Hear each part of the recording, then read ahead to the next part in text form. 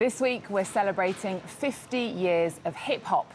We recorded 3 special shows in New York, the birthplace of the culture. And today, we're in Paris because France is the second largest hip-hop market in the world after the United States.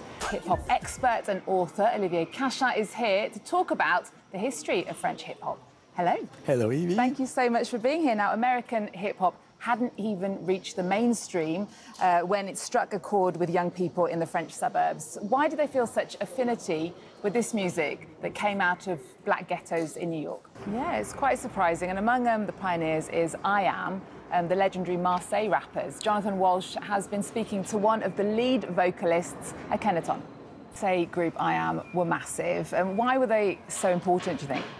Well, funny story, I discovered the existence of I Am. It's so interesting as well to look back at old footage of these groups. Take a listen to some archive interviews with Cool Shen and Joey Starr in the early days of NTM in the 90s. Okay, well, one massively successful French rapper who started in 2000 with the duo Lunatic is Booba. Arts24's Légende Urbaine show, talking about staying relevant. Olivier Cachin, thank you so much for sharing your expertise with us here on France 24. It's been a pleasure to have you. Thank you.